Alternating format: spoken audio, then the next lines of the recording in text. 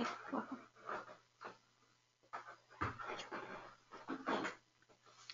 Good evening, everyone. Welcome to the webinar this evening, The Frog King, Seeing Images, Image Dynamics in Clinical Work. My name is Mark Dean.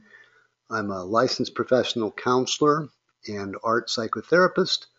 I'm also an analytic training candidate with the Interregional Society of Jungian Analysts. I'm going to spend a few minutes getting us oriented. I have a good deal of material. It's fairly text heavy and it's fairly dense in some of its content, but I'm hoping it will be a very valuable experience for you and you'll get some good information out of it. The material that I'm presenting is material that's very much grounded in the kind of clinical work that I do, and I think can really enhance your practice. What we're going to be doing is, initially I'm going to be talking just a bit about what I'm going to be doing and what I'm not going to be doing. And one of the things I'm not going to be doing is trying to set up a situation where I'm indicating that this fairy tale is a sort of a template for you to do clinical work. That's not my interest at all. What my interest is in using the fairy tale as an example of an image construct. I'll explain more about that later. That will exemplify certain qualities or certain aspects of the image world. The first part that I'm going to get involved with is a little bit of a philosophical point of view and to lay out some groundwork as to why I believe this is essential in any clinical work. And there's a good deal of evidence that says that it is, and that in fact it is the core of clinical work. We are broadcasting from the Center of Psyche for Psyche and the Arts. That is my wife, Michelle Dean, and myself, our practice and our organization. And it is focused primarily on that very task of helping people to understand the value and the importance of imagery and image dynamics in psychological work. This is the property we're in. It's a little bit of a fairy tale structure itself, as you can see. It's a great old house with a lot of history. I'd like to begin with this quote from Goethe. He says, "We have eyes because there is light."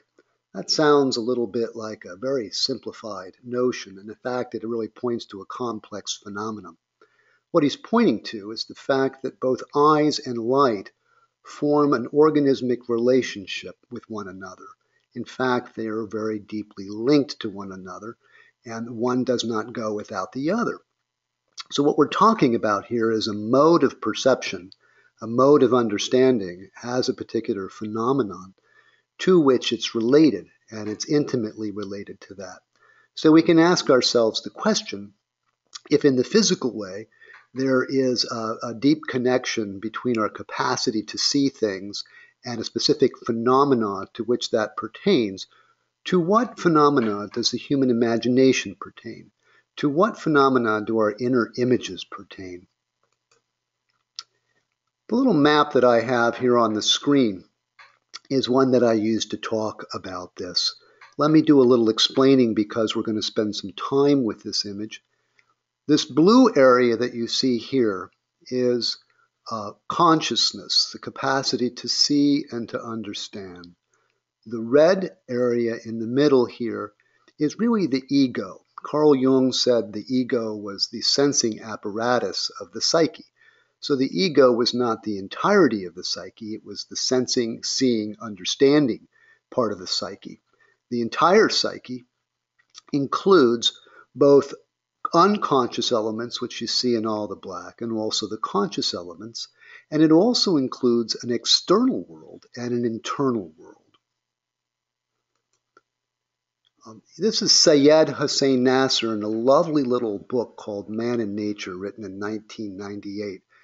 Nasr is a scholar of Islamic studies, actually.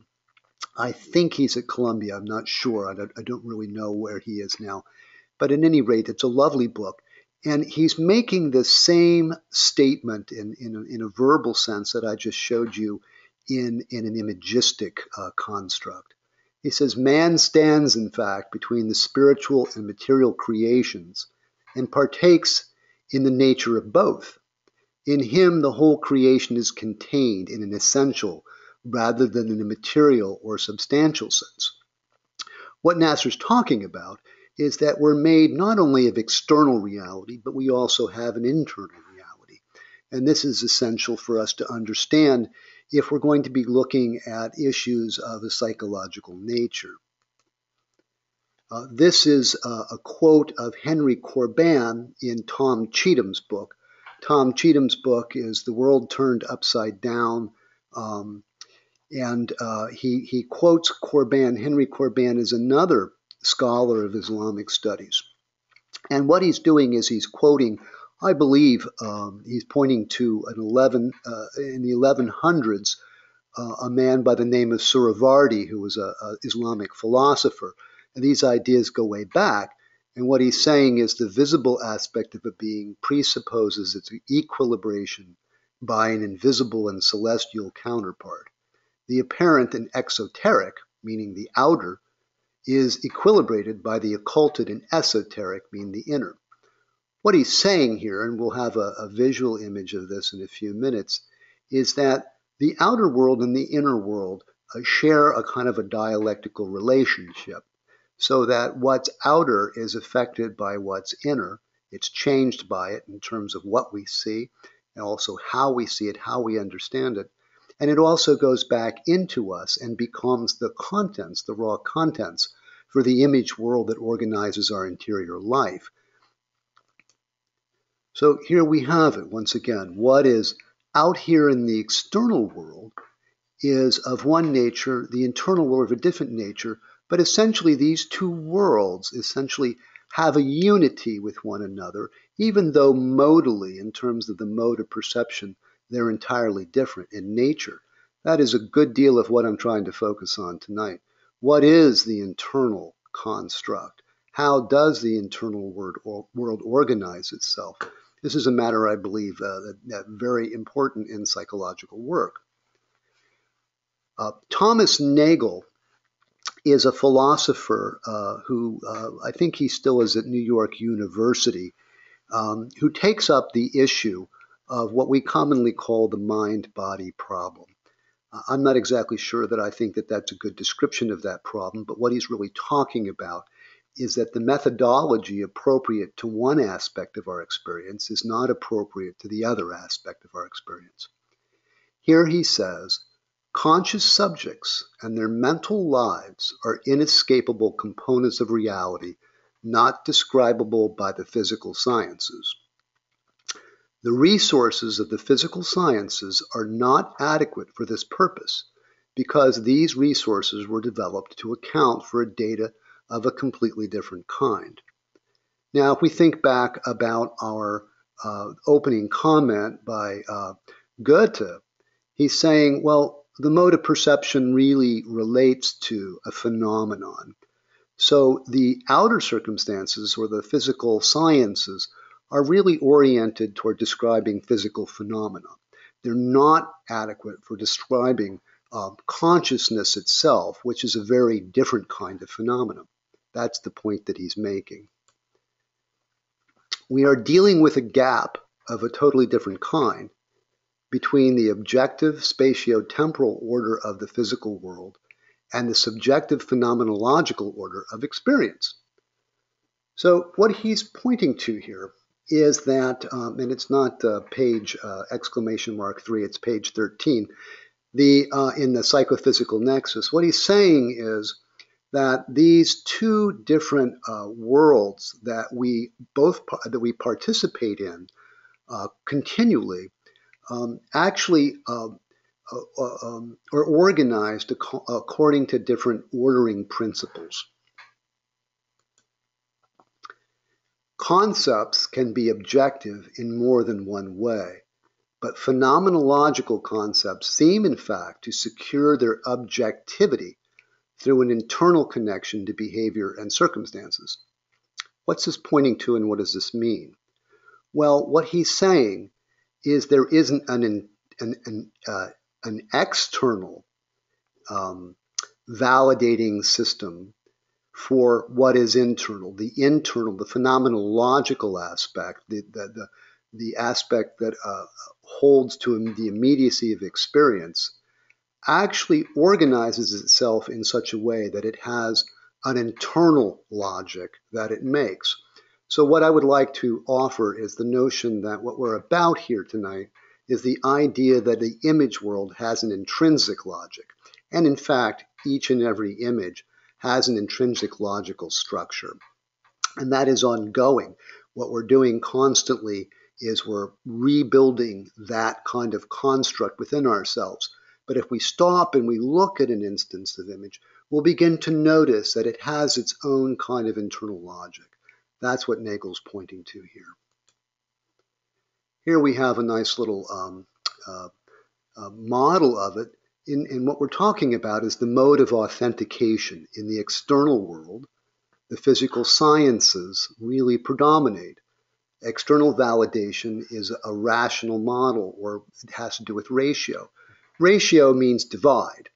And in the external world, we understand things by their divisions, how things are different, how things are separated. However, in the internal world, just as Nagel said, it's really the internal coherence. It's more of a mythic model, and it's based on something we might call theoria. Now, I'm making this transition to theoria because essentially what's going on is a theory is essentially a kind of a constellation of elements that come together to make a specific logic that holds those relationships together. So the notion of the internal world is that its authenticity is not the sort of more permanent authenticity of the external world. It's more the immediate authenticity of experience. It may have facts in it, but it isn't necessarily entirely composed of facts, nor is it really contingent on factuality. In fact, what we could say is it coheres to a fictive construct. What I mean by that is that at all times in the internal world, what's going on is that we are building sort of constructs. There's a continuity of constructs because we are sort of ongoing in our experience flows in a stream. But it's important to understand that the way the internal world is constructed is very, very different than the external world, even though the same contents might be observed in both. Now I'm going to shift gears here, and because we are talking about psychotherapy and we're talking about clinical work, that's what we're here for. Not necessarily to talk philosophy. But I want to make the bridge here because essentially when you begin to look at psychotherapy outcome study, it really does point right back to what I've just been saying. Here's Bruce Wampold, a very well-known researcher, the author of a number of books. The Basics of Psychotherapy is one, put out by the American Psychological Association. And it's an opener to a whole series on psychological theory. But what he says here is there's no means to declare one theory superior to another. However, theory is absolutely necessary to guide practice. What he's saying is that in the psychotherapy process, one has to have some sort of guiding structure. I would like to raise a question about that, not to challenge it, because I think he's accurate in that. But the question that I would raise is this: is the theory or the story, in other words, the fictive construct, necessarily one that we impose upon our patient, or is it one that we actually find in the encounter? I think that that's really what we need to be asking ourselves. And I think in analytic work in specific, there's an emphasis, at least in the Jungian school, of putting a great deal of emphasis on the idea that what's happening in the encounter is a structure in the process of self-making. And so the theory isn't something that we get from outside and place on the clinical situation. It's something that we see arising within the clinical situation. And in order to do that, we have to be able to understand those structures that go into making that kind of construct. Here's Wampold again, and his books are excellent. I urge you all to read them. One is The Great Psychotherapy Debate, and the other is The Basics of Psychotherapy. He has another one called The Soul of Psychotherapy. A really good researcher, very smart, and puts a lot of things together. I would say a good integral thinker. That an entity is unobservable does not detract from its usefulness. We fall into this because, in point of fact, let me just give you a quick example. On Monday, I taught a class of beginning art therapy students. We had an art therapy evaluation up on the wall. What the artwork said, ultimately, was not represented directly by any of the images that the patient drew. And yet the students, in the space of about an hour, with really no prior experience, were able to come to the conclusion that something that the patient quite obviously did not represent, did not want to have seen, was right there in the artwork. I knew the case, knew the patient, knew what was going on. And with just very few cues, the students were able to put it together. So that's a really interesting thing because it's not directly observable. It's actually something that is seen not because it's an entity in itself, because it's an invisible entity. In other words, it's a reality that doesn't have any actual physical body. It has its own logic, and we can observe it if we pay attention to the logic of the images. But the reality is there that it isn't directly represented. This is something of what Wampold's pointing to here. So in here, the mode of authentication, once again, we can say that we can authenticate a thing from external validation, meaning I see it, you see it, he, she, and it sees it. We're all in consensus about what we're looking at out here. But in the internal world, it really has more to do with the internal logic of the phenomenon itself and how the elements cohere to make a kind of structure. The external world, once again, subject-object differentiation, meaning that the object that I'm looking at is different from me as I look at it. In other words, I'm separate, and that's meant to be kept separate. That's the way the external world really organizes itself, or that our means of observing it, the most effective means of observing it and validating it, spring from that kind of construct. However, in the internal world, it's really subject-object unity, meaning that the image or the phenomena is something that I take into myself and it changes me and I'm informed by it. And in this sense, it's a sphere of unity as opposed to a sphere of division. My job is to get closer to the phenomenon, closer to an understanding of it, through allowing it to enter into me and me to enter into it, and to try to understand its logic as it affects me. This is a very different notion from what we have in experimental science. Once again, these constructs that I'm talking about are fairly ubiquitous, actually. Once you begin to get into this material, you begin to find them just about everywhere. This is Yuasa Yasuo, and he writes a book called Overcoming Modernity, Synchronicity, and Image Thinking. And he's really trying to get at this very same issue. Is the cosmos really constructed on a sort of a rational model, a physical model, or is it a much broader, more imagistic model? And he comes to the conclusion it's the latter, as do I, so that the image structures are really what's holding experience together, what's holding our universe together from the point of view of an experienced phenomena, as opposed to a measured phenomena, which is a very different thing. I have some differences in his construct, but he's coming up with a very, very similar kind of notion. This goes back to Jacob Boehm from about 1500. He comes up with a very similar kind of construct. One would call him a Christian mystic. And what's really interesting about this is the Christian mystics and the mystics in general really were involved in a deep sort of internal contemplation, understanding structures by delving into them, not standing apart from them, but delving into the experience and having a disciplined approach to observing. So it's really a very fascinating thing. The esoteric studies, we're going to look at some esoteric studies, people, in just a second, and are really plumbing this whole arena. What are the principles by which we understand what's going on in the internal world? Another individual who's really interesting to get to know is Brian Goodwin. He's a biologist from Shoemaker College in England.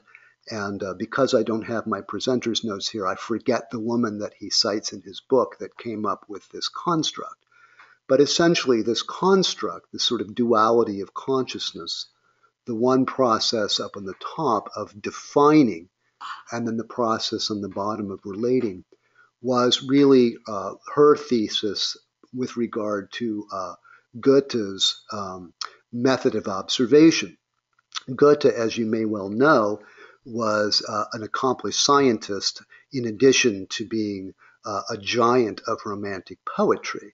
So he was an artist and also a scientist, and his methodology really had to do with kind of bouncing back and forth between these two sort of processes of getting in relationship to phenomena, but also observing it.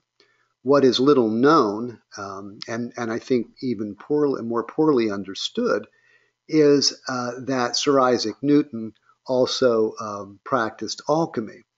Now, from the point of view of the scientist, he didn't get much from alchemy, but what he understood, I'm pretty sure, is that the kind of consciousness that can enter into a phenomena, which is what the alchemists did. Alchemy had to do not with subject-object differentiation, but observation of oneself in relationship to phenomena, and feeling that phenomena and observing were part of one process. They weren't separate processes. So there wasn't this radical separation that you got in the Enlightenment, where suddenly matter was separated out from consciousness. And Isaac Newton was very deeply involved in that. In fact, his esoteric writings far outstrip his scientific writings in volume. That's a very interesting fact and a very interesting area of study. Now, I've been talking about these two image fields, and the reality is that these two image fields come together quite naturally. What's happening on a constant basis is the outer world is moving inward and the inner world is moving outward, and things are flowing in both directions. This is Henry Corbin. Sorry that the citing got cut off here. This is from Mundus Imaginalis. Henry Corbin was very influential with James Hillman. Some of you may know of that and know him. But he says in Mundus Imaginalis, but an odd thing happens. Once this transition is accomplished, it turns out that this reality, previously internal and hidden, is revealed to be enveloping, surrounding, and containing what was first of all external and visible, since by means of interiorization one has departed from external reality. That's a little cumbersome in some ways, but I get it, and I think I might be able to decode it a little bit. What he's saying is that the internal world is found not just to be internal, but once you begin to understand its contents, you understand that it's forming the structure of external observation.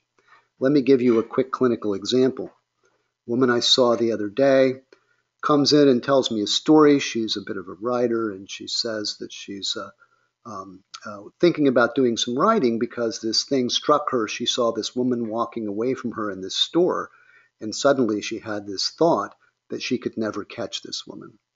And she thought that was kind of an interesting experience. My question to her was really this.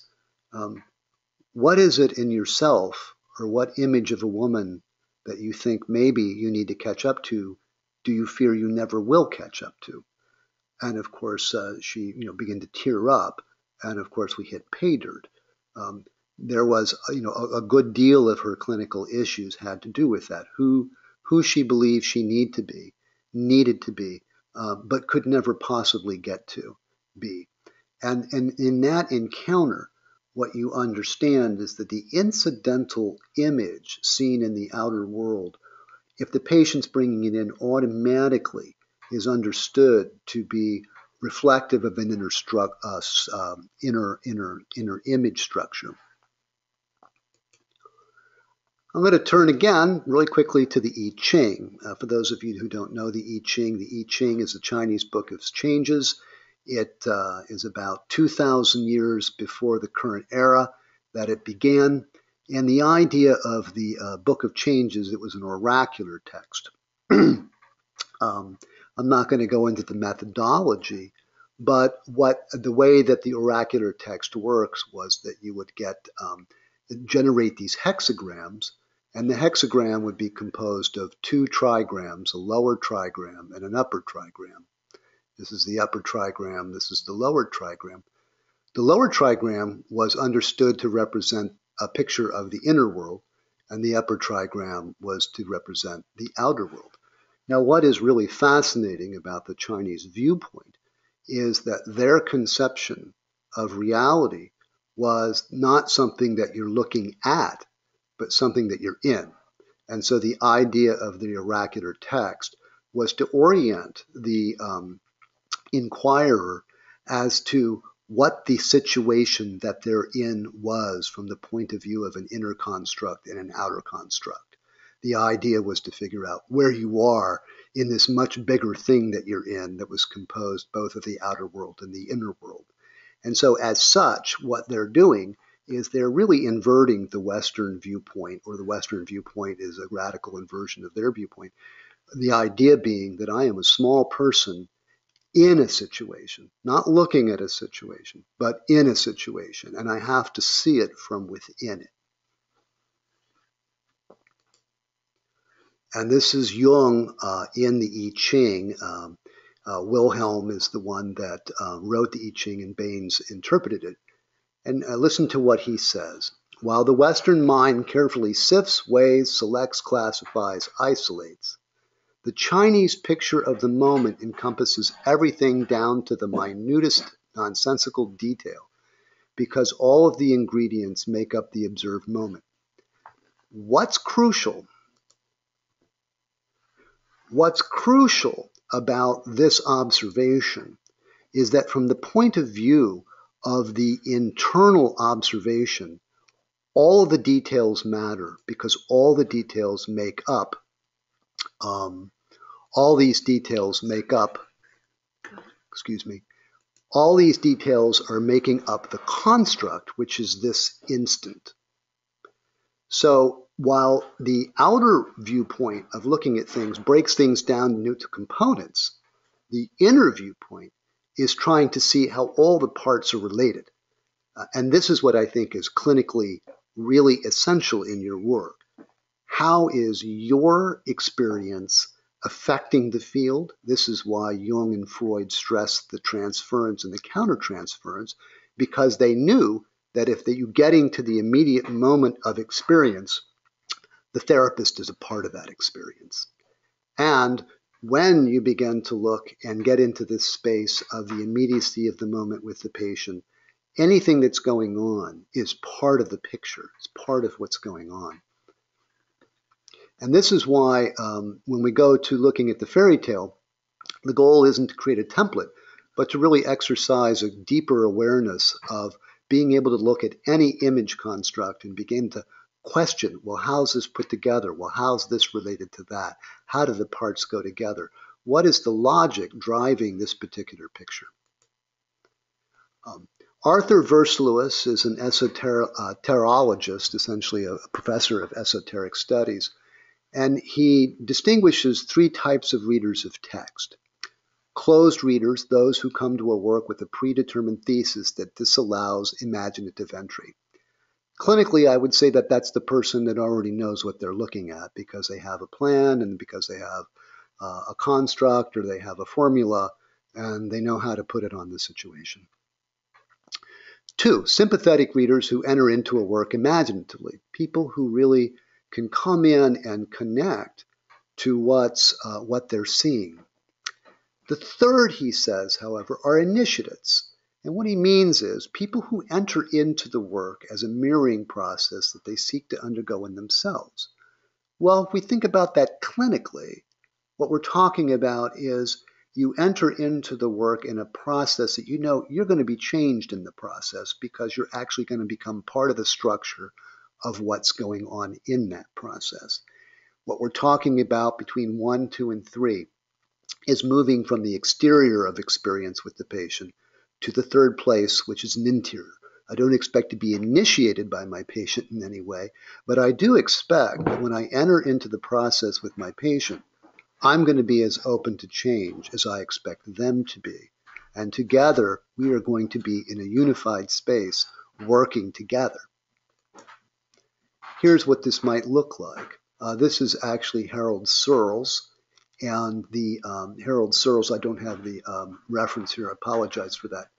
What he's talking about is this would be the first reader, the out of contact field. I'm looking at the phenomena as a thing. He says here, a complex discharging field. What does he mean by that? Well, he means that you and I are in contact, but we're really operating out of our two individual subjectivities. You're bringing your very subjective view to the situation. I'm bringing my subjective view to the situation. We're having contact, but we're really operating out of our kind of predetermined constructs of who we are. The secure symbolizing field, interestingly enough, is that both you and I, in the clinical encounter, are both participating in a single structure, that something is going on that's constellating all of me and all of you that is relevant to its nature and to the process and drawing us into that process. We're now in the process together. I'm trying to think of the name right now. Thomas Ogden says that that's when the analytic third shows up. And what he says is an image appears that actually represents that field right there. What's going on that is really the image of the intersection of both of these consciousnesses that are coming together. So this is Jung was very much involved in looking at the alchemical texts, and this is a representation, I think, in some ways, of what I was just referring to about the two pairs caught in the same space and mediated over by a higher principle descending down. That's a little bit complicated. I don't want to get into that too much because we could spend all night just with that. But what we're talking about is a structure in which the two parties in the endeavor are both, in a way, making together the product, which is the therapeutic outcome. And it requires some degree of change by both of them. I would say it needs containment, which is what we provide in the therapeutic situation, but it also needs a principle that's coming into the situation.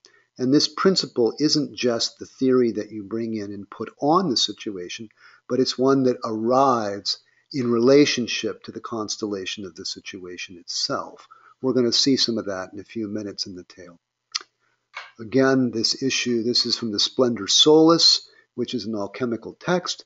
We see the outer world here, things are going on, but the inner world is a very, very, very different world.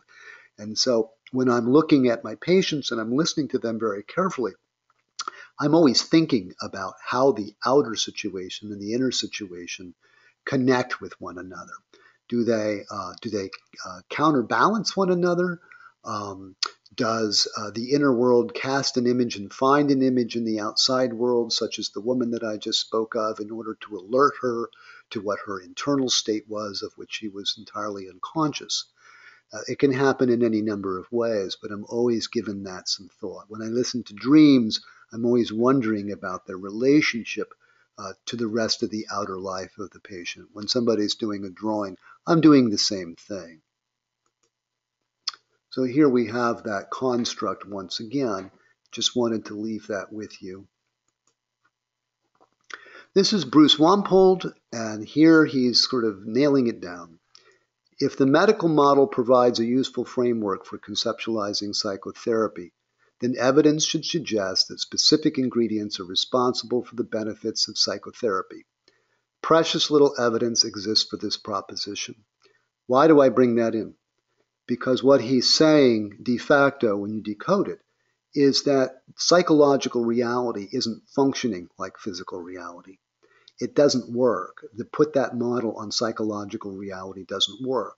To be sure, all kinds of physical things can change mood or can change thought or this and that, but the reality is that psychological effect is not contingent necessarily on those things.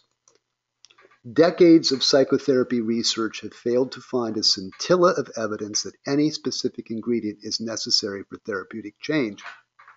Again, what he's pointing out is that psychotherapy outcome studies really do not show that an external construct, a rational model, actually accounts for psychotherapy process, what happens there. It's a very different kind of construct, and he turns to the notion of the contextual model. Once again, a constellative or a constellating model in which a myriad of elements come together to create the effect. And the effect that is created isn't necessarily one that can be predicted necessarily. This is Wolfgang Giegrich in The Soul's Logical Life, and hopefully we can get through this part really quickly. He points out the empirical clinical approach proceeds in exactly the wrong way and pursues systematic alienation from itself. It turns directly to the outside facts accessible through scientific and clinical observation. Psychology has to turn not just introspectively to the literal inside, but to the same outside facts that all the different sciences turn to, but via itself, via its own center, its own internal notion. What he's saying there, in a little complicated way, is exactly what I've been trying to drive home. The internal element to the situation has its own authenticity because it pulls together a myriad of elements within its own framework and orchestrates that into a logical, cohesive construct. The reason that we need psychological theory in order to do psychotherapy, as Wampold said, is we need a way to cohere the diverse elements into a viable image structure. Wampold also points out that theory need not necessarily be scientifically true, meaning it need not be factual. And he alternates the word theory with myth.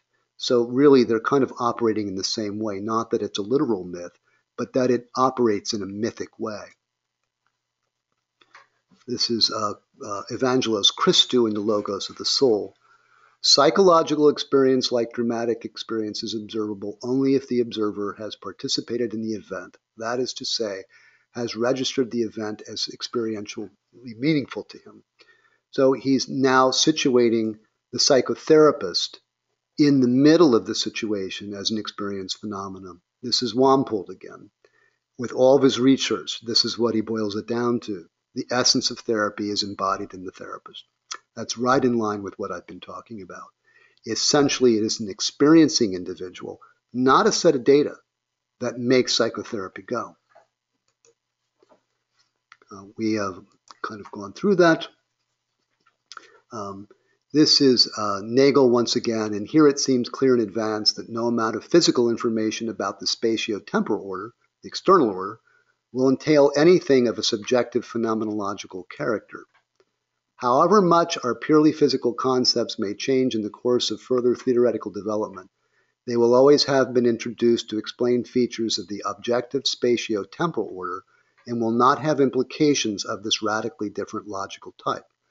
Essentially what he's saying is it doesn't really get to the logic of consciousness. I'm going to skip ahead a little bit here. What I'm going to be suggesting is that we have something of an image construct, an axis of image that the ego sees images outwardly, sees images inwardly. But in fact, that image construct is sort of circumambulating the entire process. Images are flowing into us from our inner world. Images are springing up. Images are coming in from the outer world. We're looking into the outer world selectively to see things based on how we're constructed internally. And those things from the outer world are being filed back into us as contents that elaborate our internal world. So this concept of these axes of image is what I'm talking about, and we're always looking to see, well, where in the scheme of things in this patient's life with the images that are arising might we be situating such images? What is the nature of the image and how it's showing up, and what is its function?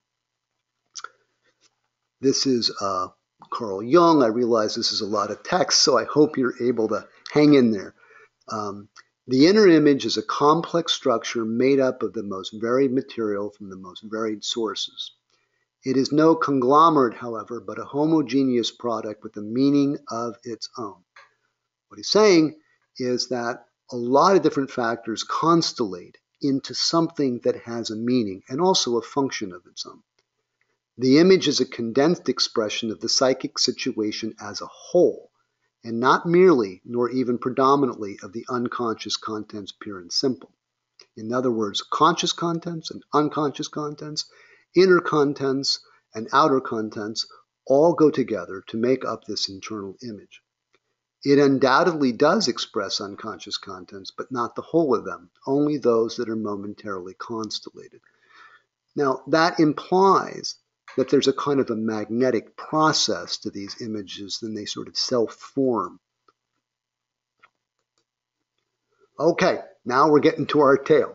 In olden times, when wishing still helped, there's a lovely illustration of the frog getting down to the bottom of the well. And what's interesting about this beginning is it says, in olden times when wishing still helped. Well, by invoking olden times, what it really does is it relativizes time. And the only place that time is really relativized isn't in the outer world, it's in the inner world. We can go back and forth in time in the inner world. We can imagine the future, we can imagine the past, we can remember the past.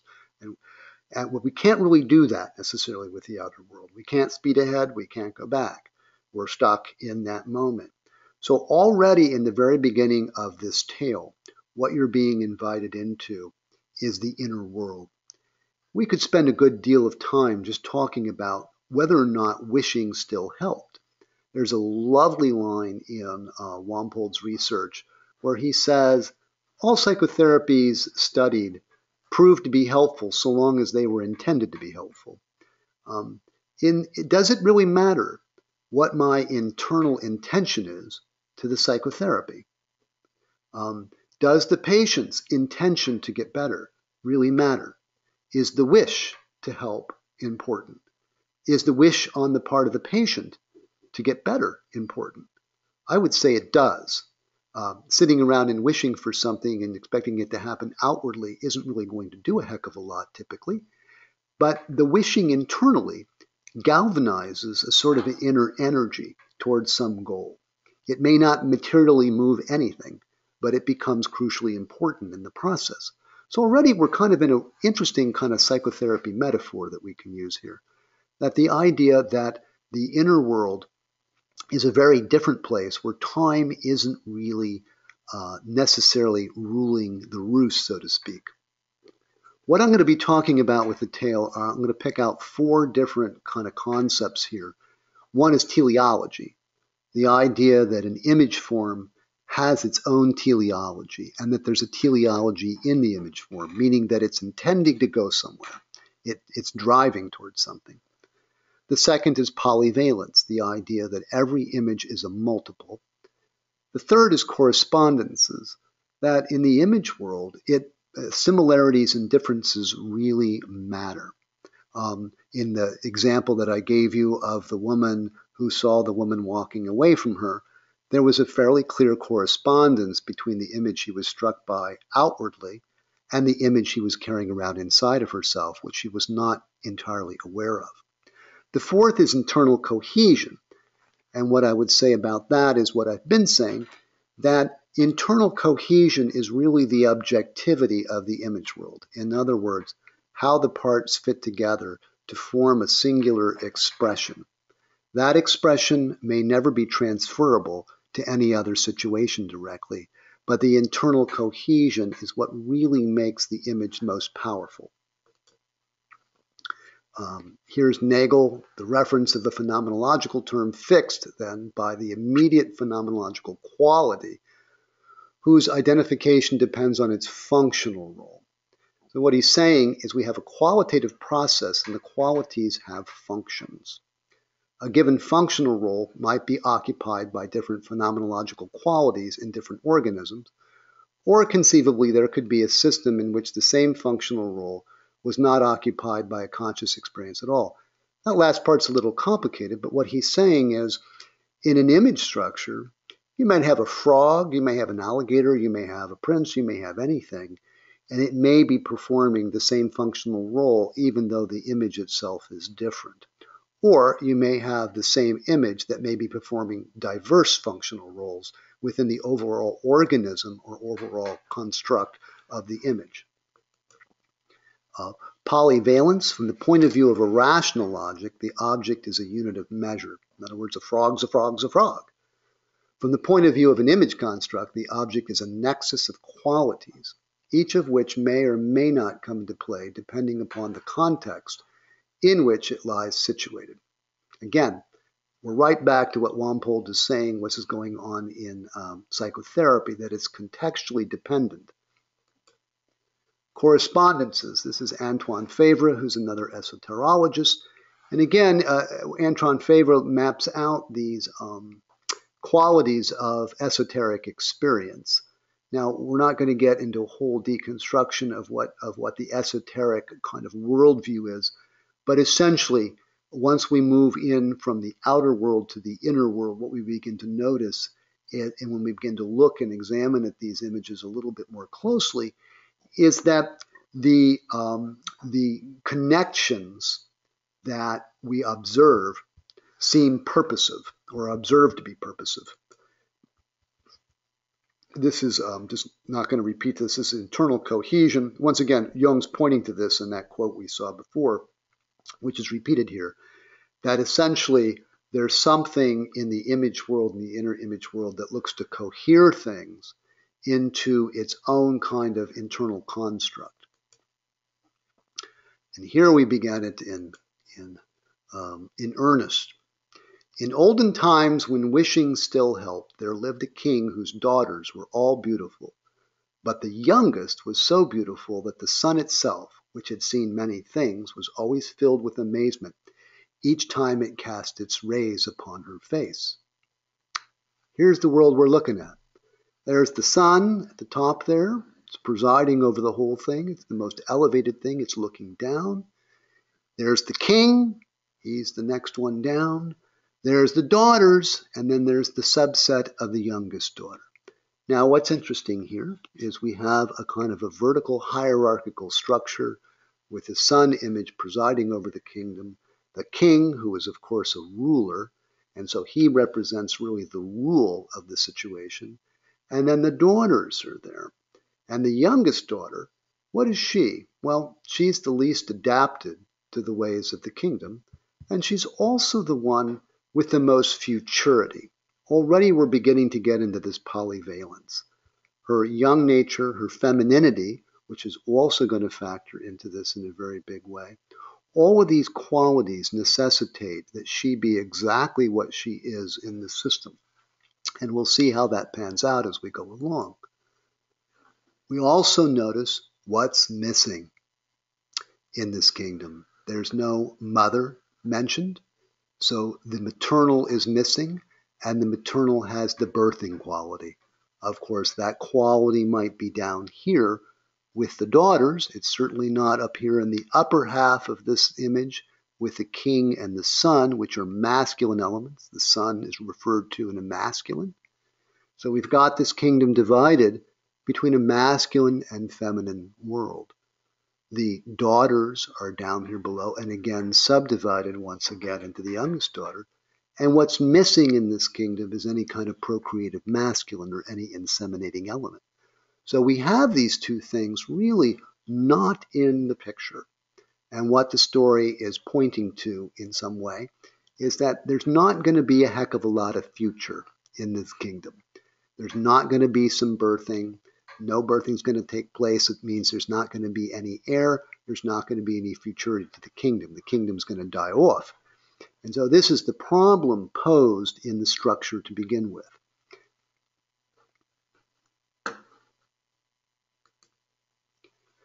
Now there was a great dark forest near the king's castle, and in this forest, beneath an old linden tree, was a well.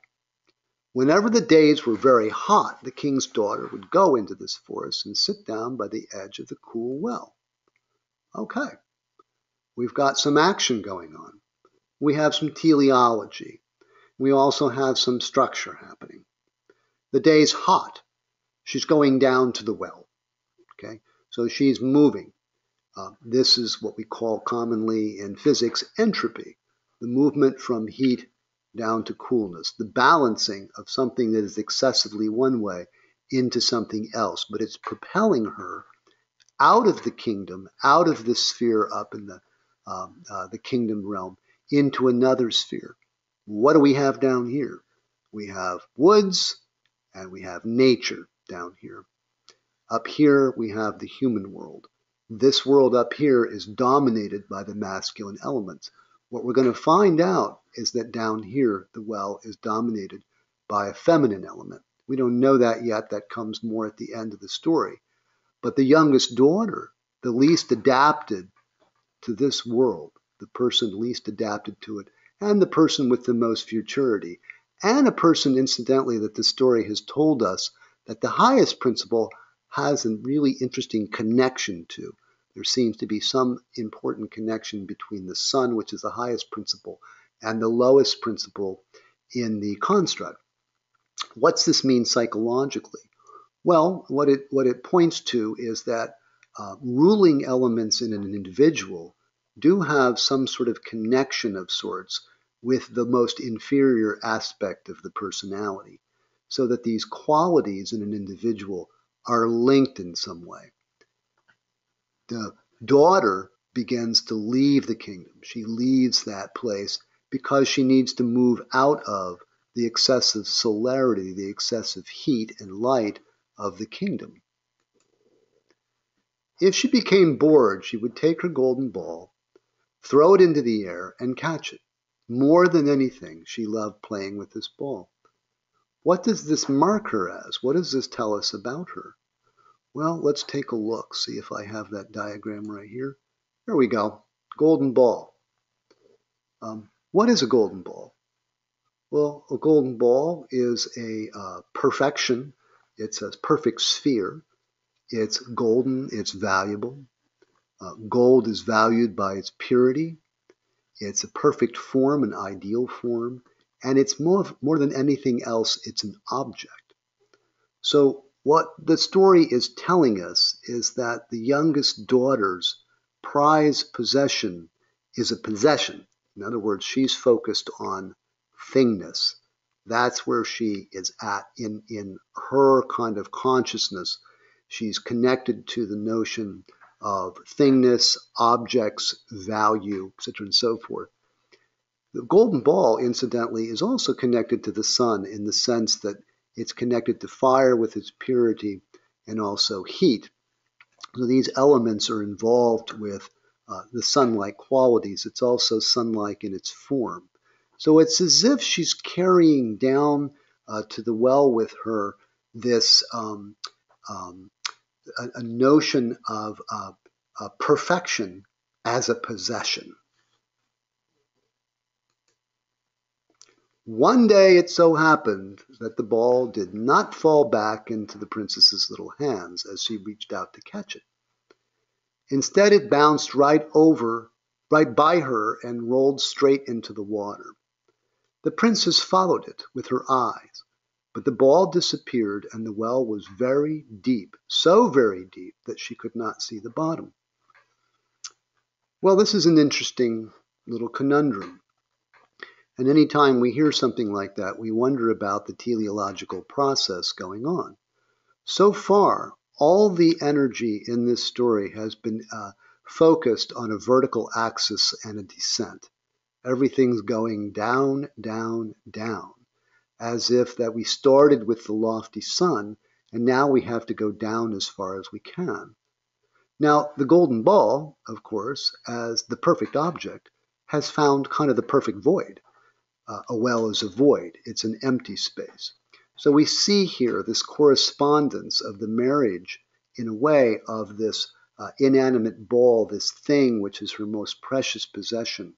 And it finds its way. Somehow it just happens. It just somehow happens that it finds its way into the well. Well, this is kind of the way things happen in life as well.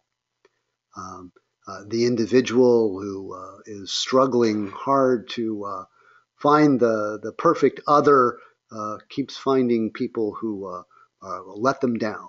The person who keeps trying to find the most safe life and stable life finds unsafety and instability.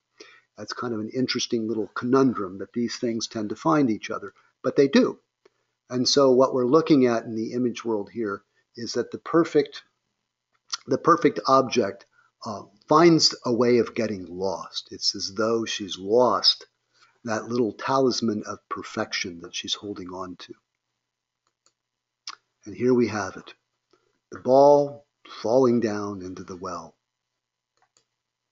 She began to cry, and she cried louder and louder. For there was nothing that could comfort her as she was grieving over her loss. A voice called to her, "What's the matter, little princess? Your tears could move even a stone to pity." This is really important to take a look at, because suddenly affect has come into the situation, and as the affect has come into the situation, something else shows up. As Jung says, nothing much is going to happen in the therapy without emotion. And of course, we see that as being a very a common observation of psychotherapists, that once we begin getting down to the feelings, things begin to move. So here, the daughter has somehow found herself down by the well, somehow moved out of the kingdom, and just somehow or another dropped the very thing of perfection. What she's really dropping is her own real worldview and the way she relates to things. That's what she's dropped. And when she's dropped that, that's been very painful for her, and it brings another piece of consciousness out of the well. She looked around to see where the voice was coming from and saw a frog sticking his thick, ugly head out of the water. "Oh, it's you, you old water splasher," she said. "I'm crying because my golden ball has fallen into the well." "Be quiet and stop crying," the frog responded. "I'm sure I can help you. But what will you give me if I fetch your plaything?" Here we have the frog. Once again, frog from an outer perspective is a singularity. It's a frog. A frog is a frog is a frog. However, frog really is a collection of multiple qualities. And what we're going to understand here as we look at this, we begin to think about this, that different aspects of these qualities really lend themselves to the solution of the tale, and others make it impossible. Of course, his cold-bloodedness, the fact that he's an amphibian, the fact that he's an animal, all make it a little bit difficult for her to embrace this frog. However, he's male. Frogs are known to be highly productive. He's relationship seeking, as we will see. He's responsive. He's articulate. So we have these qualities appearing in the frog. And we also have this other quality. He's a metamorph. Now, a metamorph is, of course, something that can change its form over time. What we're talking about is that the story itself, the context, necessitates a frog. It necessitates all these qualities. The context itself demands, in a way, that a frog appear. But we have a problem in the sense that the princess is on one side of the line of animal, of nature and human, and the princess is on the other. So we have a problem. How are those two things going to eventually come together? Because that's what's needed. That's the teleology, or that's the thrust of the tale. But there's a problem here. There's an obstruction. Again, we see that she sees the frog as very slimy. That makes her recoil. In her observations, she touches the frog, consciously wise, in those qualities that make it impossible. However, the frog also has these other qualities that actually make him ideally suited to be a part of the picture. "Whatever you like, dear frog," she said, "my clothes, my pearls, my jewels, even the golden crown I'm wearing on my head." Well, here, the frog, the princess, very much like maybe one of our patients, immediately thinks of a solution that's in terms of the kind of consciousness they're bearing. She wants to offer him all of her goods, all of her things. That's not what he wants. His viewpoint is a little bit different. "I don't want your clothes, your pearls and jewels, or your golden crown," the frog replied. "But if you love me and let me be your companion and playmate, and let me sit beside you at the table, eat from your little plate, drink out of your little cup, and sleep in your little bed, if you promise me all that, I'll dive down and retrieve your golden ball." The frog's wanting relationship. And so he's representing something which is a piece of nature, a natural form, that is actually looking for connection with the human realm. Now, if we think about that psychologically, we can recognize that a part of our own nature might be seeking to be a part of our lives as well and enter into the human realm.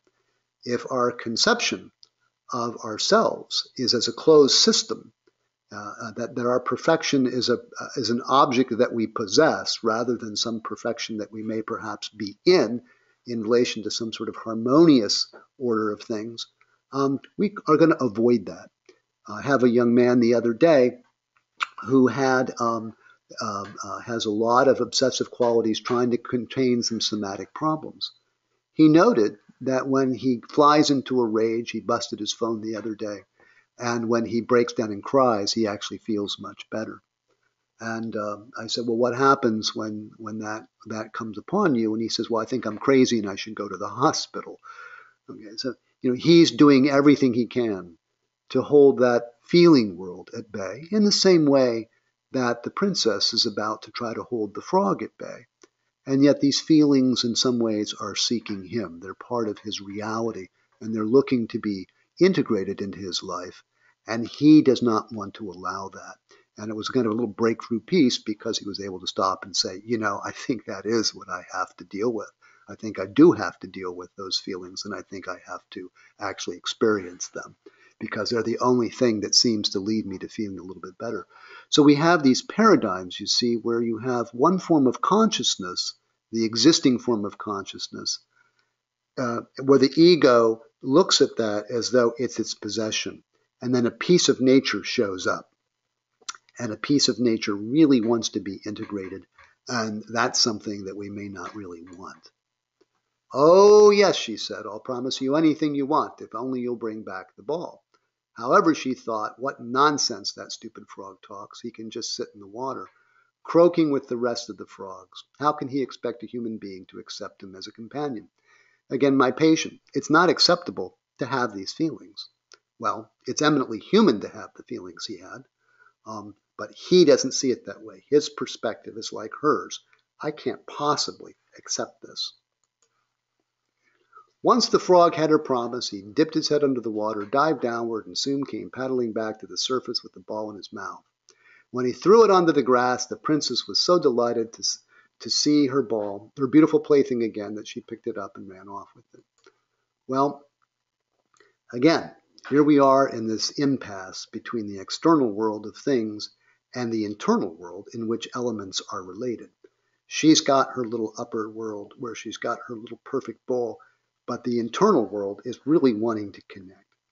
This is Nagel.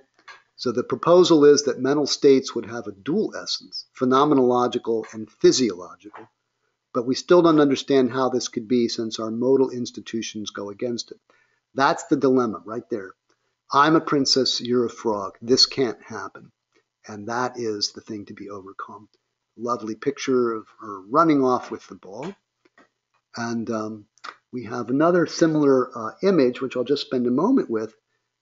In our story, it's a frog coming up from the depths. In this story, which is the Christian story, the Immaculate Conception, it's the God coming down from above. And so the question is the kind of meeting of the two worlds. In this world, it's the descent of the divine element into the humanity, and the virgin being the untouched, as yet untouched procreative capability. In our tale, it's the princess who's the untouched procreative capability.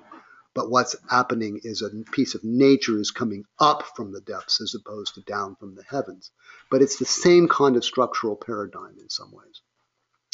Wait, wait, cried the frog, take me with you. I can't run like you. He croaked loudly as he could, but what good did it do? She paid no attention to him. Instead, she rushed home and soon forgot about the poor frog who had to climb back down in his well. The next day, as she sat at the table with the king and his courtiers and ate from her little golden plate, something came crawling, splish, splish, splish, splash, up the marble steps. When it reached the top, it knocked at the door and cried out, "Princess, youngest daughter, open up." She ran to see who was outside, but when she opened the door and saw the frog, she quickly slammed the door shut and went back to the table in a state of fright. The king could clearly see that her heart was thumping and said, "My child, what are you afraid of? Has a giant come to get you?" Well, indeed, when my patient that I was just mentioning about the feelings, when his feelings came up, he thought he should go to the psychiatric hospital. Well, he wasn't psychotic, he wasn't homicidal, but he just thought that his feelings were like a giant that had come to get him. And so this notion that a particular form of consciousness sees the other thing that is a piece of itself coming into relationship to it, because it has that particular viewpoint, that particular consciousness, it sees that as a humongous threat. "Oh no," she answered, "it's not a giant, but a nasty frog." "What does the frog want from you?" "Oh, dear father, yesterday when I was sitting and playing near the well in the forest, my golden ball fell into the water." She explains this to him, and the king then says, "Well, you're going to have to go let him in." Okay? He keeps persisting, and these things will persist. Elements that are a part of us will persist. So when the patient is sitting there talking about the thing they dread, and it keeps coming back, what we're thinking is, well, that's a part of you that's coming back. That piece is coming back to be unified with you. And the question is, can your particular consciousness actually let that in?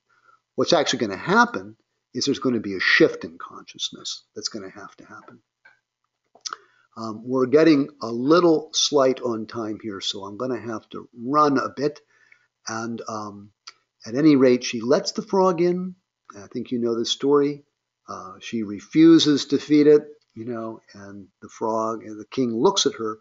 It's really interesting, this image of the king, because we can kind of analogize that to a kind of an ego that's capable of seeing what needs to really happen and set up a rule and say, well, I know I don't want to do this, but I really do need to do it. So it can really mediate that. Finally, he said, I've had enough, and now I'm tired. Carry me upstairs to your room and get your silken bed ready so we can go to sleep. And here's what's going on. These two things are finally coming into contact. The princess with her golden possession, and it's interesting to think about this because the princess owns it as an object, and yet the frog is actually possessed by the well. He comes out of the void. He's been in an inner world. She's been in an outer world. So this is the outer things. These are the inner things. It's a little bit like the I Ching, actually, in that sense, which is so interesting. These people were brilliant. And we learn in a bit that what he's been captive by is a witch, which is really kind of an archetypal construct or a primordial one, just the way the sun is. The sun personified as masculine, the witch, which is down in the earth and keeping him down in the earth, personified as a feminine element. She, in a way, is the prisoner of the great solar masculine world, and he is the prisoner of the underworld. And the goal is for them to kind of find each other. Notice once again that all the action here has been on a vertical axis. It's all been on a hierarchical vertical axis. He is the most animated element of the nature world. The princess began to cry, and of course, the king says, "You got to do this," and she does. So she picked up the frog with her 2 fingers, we can imagine this, carried him upstairs and set him down in a corner. Soon after she had gotten into bed, he came crawling over to her and said, "I'm tired and want to sleep as much as you do. Lift me up or I'll tell your father." This made the princess extremely angry, and she picked him up and threw him against the wall with all her might.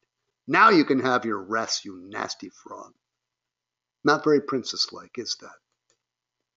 However, when he fell to the ground, he was no longer a frog, but a prince with kind and beautiful eyes.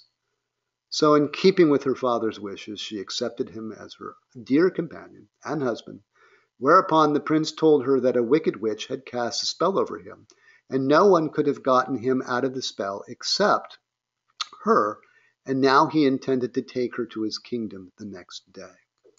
What's happened here? Well, I think one of the ways to think about what's happened here is that some of the qualities have gotten inverted. The perfect princess has somehow or another taken into herself a rather animalistic nature. She's internalized that. And isn't it interesting that once she's internalized this animalistic nature, this instinct to survive and to kill off what it is she's threatened by, when she finally arcs out in that way, suddenly other aspects of the frog become visible, as if her own denial of her animal nature landed on the frog and obscured from her view his incredible humanity, which now that she's taken it into her, this animal nature, she's actually able to see the humanity. Suddenly she sees him very differently. Well, think about this clinically. Your patient has all kinds of issues that make their life miserable. Is there not, though, perhaps another side to those elements, which is actually very helpful? Is the thing that's a problem also potentially a great asset? So, depending on how it's situated in their life, that's what the tale's trying to help us to understand, that the situation of the qualities need to be switched around somehow in the inner world so that they're no longer what they were before. They're the same thing, but they're constructed differently. It's a different construct. They fell asleep in the morning. We could spend time on the symbolism of this. The 8 white horses, ostrich plumes, harnessed with golden chains. Take a look at what's happening with the gold now. The gold, instead of being just some inanimate object and a toy and a plaything in perfection, services the process of pulling the human with the instinctual. The instinctual is driving the human. And which direction is the energy going now? It's not going on a vertical axis. It's going on a horizontal axis. It's going on a plane on ground. It's become much more of a humanized union between the instinctual and the human on the plane of existence. So we've shifted from a vertical axis to a horizontal axis, and now we're moving in some direction. So now there's movement, and this is entirely different.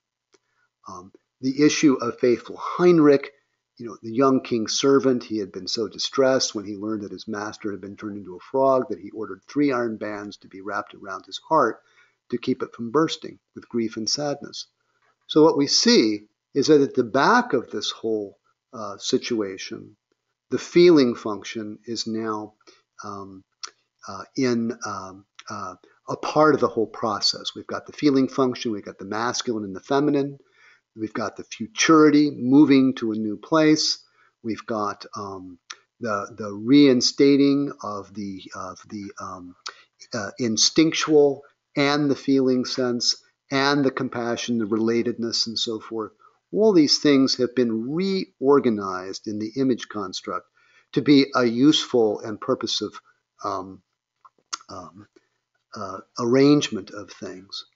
And of course, here they are. This is an illustration. Up here is faithful Heinrich. Here's the horses. The gold chains are holding them together. And so we see the transformation of all those elements.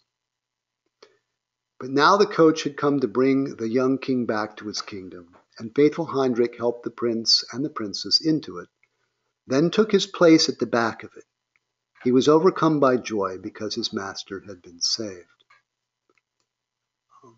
They traveled some distance. The prince heard a cracking noise behind him as something had broken. He turned around and cried out, "Heinrich, the coach is breaking." "No, my lord, it's really nothing but the band around my heart, for it nearly fell apart when the witch did cast her spell and made you live as a frog in the well." The cracking noise was heard 2 more times along the way, and the prince thought each time that the coach was breaking, but the noise was only the sound of the band snapping from faithful Heinrich's heart, for he knew his master was safe and happy. The end. I apologize, I've dragged this out for the full time, but I'm certainly around and can answer questions. Oh, I have 15 more minutes. I'm sorry. We can go back, actually, if you have questions. I can certainly make these diagrams available. I don't know that I have them available, but I can certainly have them printed out and have you get a copy of them. Is that right? The video will be available. Yeah, the video will be available, so you can go back. The question is, will these diagrams be available? Yeah, you can go back and look at them again, because I believe you will have certainly access to this webinar.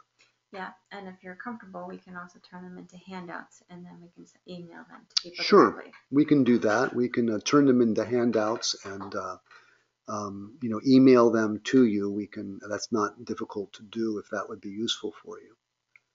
I'm wondering if there's any questions or any comments or observations. And quite clearly, there's just so much more in this that we could go on for quite a good long while looking at each nuance. The commentary about the I Ching, about each little element of the story or each little element of a situation, each little element of the story fitting into the entire construct.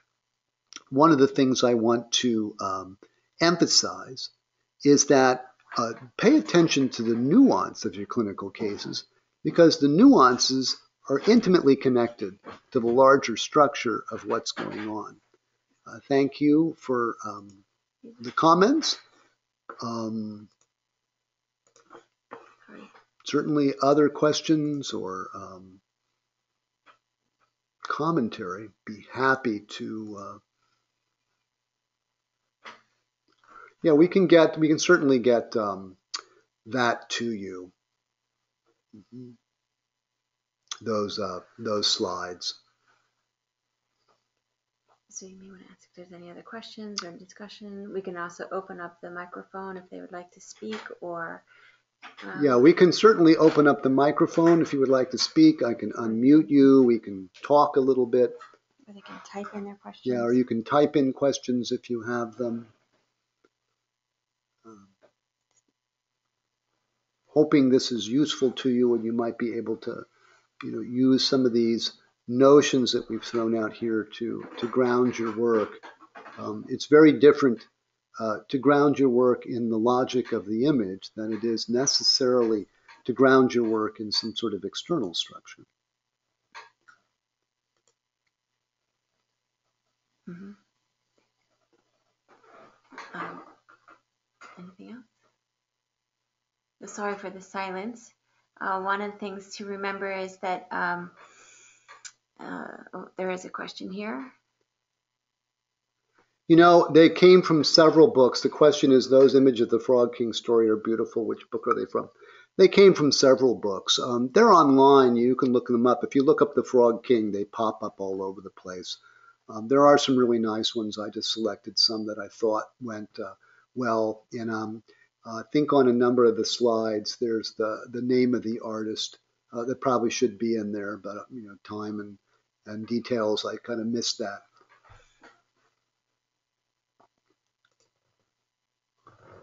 You may want to read it aloud. Yeah, it's also fascinating and so much to take in, but I can't think of any questions right now.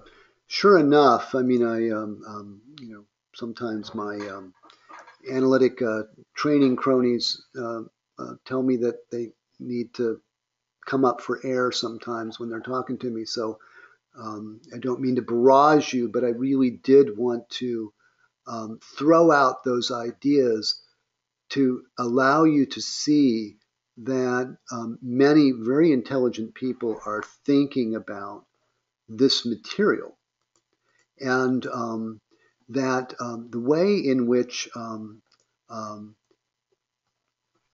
the psychological world as we know it is structured, it really isn't quite getting to what is actually psychological. And here's a question. Can you say something about how a story comes to mind for your client? Or does the client come up with the story? Um, that's fairly complicated. Let me answer a couple of broad questions that I think are related to that, if I might. I would say anything that's going on in the clinical situation is an image. And the image itself is connected to a larger structure. I had a woman who I was working with dreams, and we really just worked with her dreams for a long time. One day she came in, and she was kind of excited. She was a little late getting in. She'd been sitting in the waiting room, and she said, I was reading this really fascinating story about sociopaths, you know. And so here's something that's just being introduced into the clinical situation that's somewhat incidental. Now, one might say, okay, well, that's just really interesting, so what? But I began to just work with it and just move with it. That woman, last I know of, was off at school getting a degree in forensic psychology. And this was something that just kind of blossomed in the middle of the case. What typically happens is that a patient, in the course of my work with them, and it's different for different patients. Sometimes I've got a guy that will just say, you know what, I just have this image in my mind right now, and we just begin to work with it. We just begin to pick it up and get curious about it. Other people will bring in stories. Another way to think about it is that when the patient comes in and says, my husband's a jerk, I'll say, well, what did he do? And then, the woman tells this entire story. We look at that as a psychological structure. So it isn't necessarily that a patient will bring a story per se, although this same gentleman who we talked about earlier with the fear of feeling and feeling crazy, actually is an excellent writer, a very talented young man. He doesn't write much, unfortunately. He had a dream where he had gotten lost and he had ended up in some woods, and there was a depression in the woods and he couldn't get out of the depression. Then he finally got up out of it, and as he was fleeing the property, he was going by a house and there was an old woman there that offered him some cookies. And he didn't take the cookies because he was freaked out in the dream. And so I just asked him to go back, and I said, well, why don't you just write the story of that woman? And he did. And it was an amazing story, and there was just tons in it. So it's almost as if something in the patient wants to come to the surface. And if you take the attitude of welcoming it forward, it will begin to articulate itself. It'll begin to tell its own story. So in that last case, he had the narrative in the dream, and I just asked him to move with that narrative. But I would say that any instance of image, whether it's a narrative, whether it's a dramatic enactment, whether it's an intrusive fantasy, did I say dream? Whether it's a dream, sometimes, if a symptom comes up, I just ask the patient to imagine the symptom and his relationship to it or her relationship to it and what that looks like. Or we could actually get them to draw those things, so that any way that we can move it from the notion of the world of things to the dynamic world of images, in which we're really looking at it differently. We're really looking at how those elements come together and how they speak to one another. That's what I go for. I hope that answers the question. Some patients have brought in stories. In fact, with little girls, there's a little girl that I saw who had some autistic stuff. And what we did was she had these little figures, and we made a scene for the figures, and she put the figures in there, and we told a story and took photographs. Just a lot of great working through of stuff. So it's all over the board. I hope that that's not too unclear. It says here, a situation that I recently experienced when working with a group of children at a hospital came to mind when we were working with kinetic sand, and one of the children formed a golden ball, so firm that it seemed hard to break. Yet when he stuck a wooden stick into the ball, it broke apart in a second.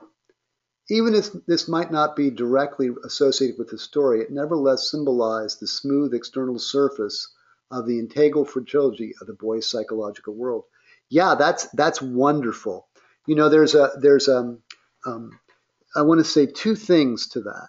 One is that I'm not in favor of taking a story and saying the story tells this particular person's case. But it does happen that when a patient's sitting with me, automatically I think of a poem, I think of a story. And this is the way psychological space works, because what's happening there in your situation, Elke, is that the patient's material is triggering something in you, and as you're looking at the story, you're brought back to that. That's the correspondence that I'm talking about. And so it's beginning to unify your consciousness with them. And Hans Georg Gadamer, a philosopher who dealt a lot with art, said that the nature of art is really just that, to actually affect us in a way. So that images appear in our imagination as well that help us, or images appear that come from stories and myths and poems and so forth that actually help us to encapsulate or illuminate the experience we're having of the patient and gain insight into it. So I love what you write there. I think that's right on from my perspective.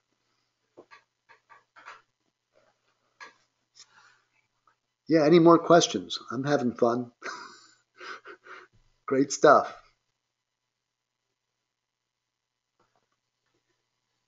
So, if you have questions you want to type in, I can go over just a couple other little housekeeping items.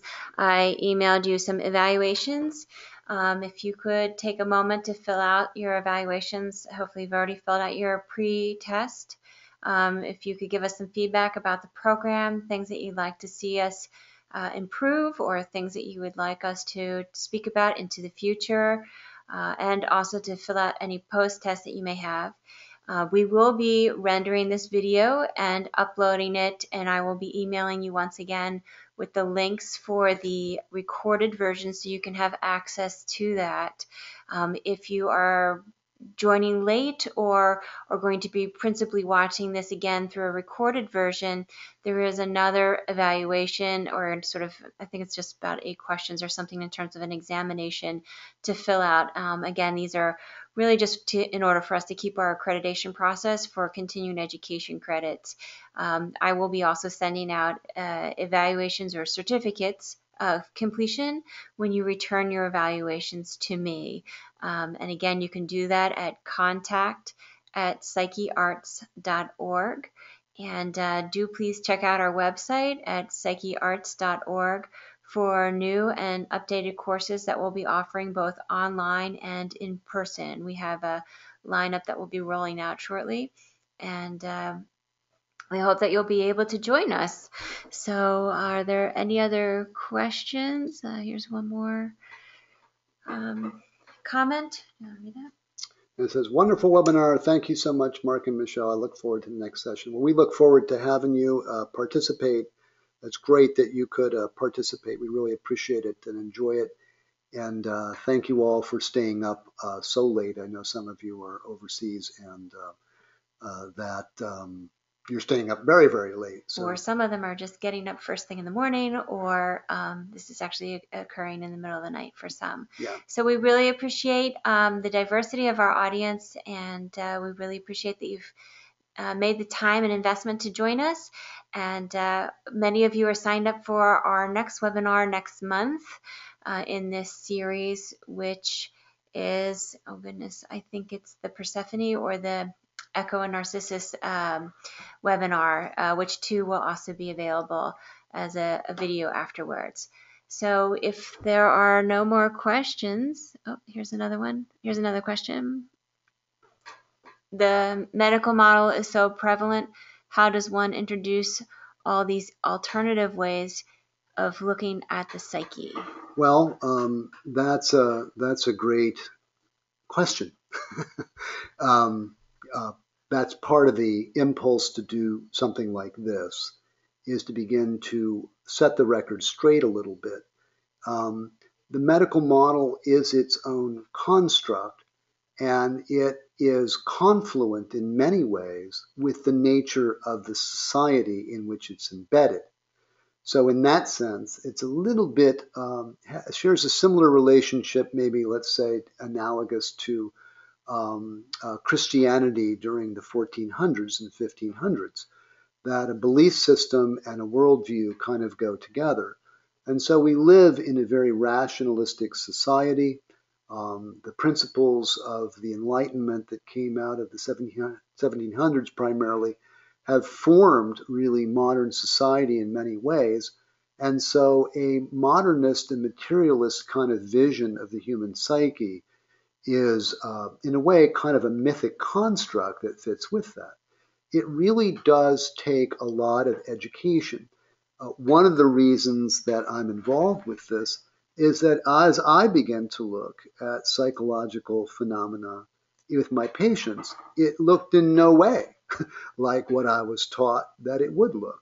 And in fact, it looked almost diametrically differently than that. So once you begin to get into and get informed about the nature of human consciousness, once you begin to understand the relationship between an observational stance and the phenomena observed, and once you begin really paying attention to psychological phenomena, you realize that you actually really do need multiple viewpoints to be able to understand this material.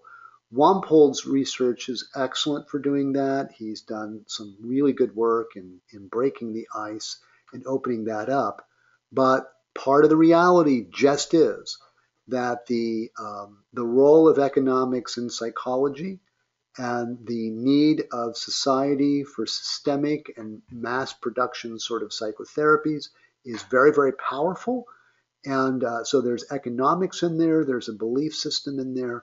And I think what you have to do is to try to speak up about it and try to present the other point of view, because it is compelling once you actually have some clinical experience and you run into these issues and run into these phenomena. You really begin looking for different ways to kind of hold and express those. That's what myths are for. And that's why the early psychological explorers were really myth makers. Freud and Jung were constructing mythic constructs, not false constructs, because a myth's not a falsehood. It's a construct, a fictive construct that holds a reality. So it's very, very difficult to do. The college system, the academic system is really populated really with scientists who have, by and large, no clinical practice in many cases. So you really have a serious problem because people are being educated into that model, and you have an economic system that promotes that model. And so this is what the population gets educated into. I do have to say, on the other hand, however, that my patients don't have a problem understanding it. And many of them are relieved that somebody's actually stopping and believing that their individual life is a reality unto itself that has a certain kind of sense that it makes, and somebody's going to bother to try to understand that. So I don't have a lot of huge hope that the world's going to change. But I do, and Walpole mentions this problem too. He says that essentially the medical model is going to suffocate psychology. It's going to suffocate psychotherapy. And it tends to want to do that. There are people that practice in that vein, and I'm not saying that they're bad practitioners. They're operating in a construct that in itself can be very beneficial. However, I don't think it's beneficial because it's actually medical. I think it's beneficial because those people believe in it and it kind of makes sense with some of their patients that also see things that way. And so it's not necessarily wrong in that sense, but I think the problem is it's not more right. I think that's what we would say. And in fact, the reason that it works when it works is not because it's scientifically correct or factually correct, but because it conforms to a certain sort of model of thought or model of conceptualization that is kind of syntonic or synonymous with the way the culture sees it. So that's a tough one. That's a real tough one. Okay, so I think we are out of time. Again, thank you so much for being a part of our program. If you have any questions, feel free to email us. Again, contact at psychearts.org. Psyche Arts is spelled PSYCHEARTS.org. And we'll be in touch shortly in terms of our next program. So thank you again. And I look forward to speaking and seeing you soon.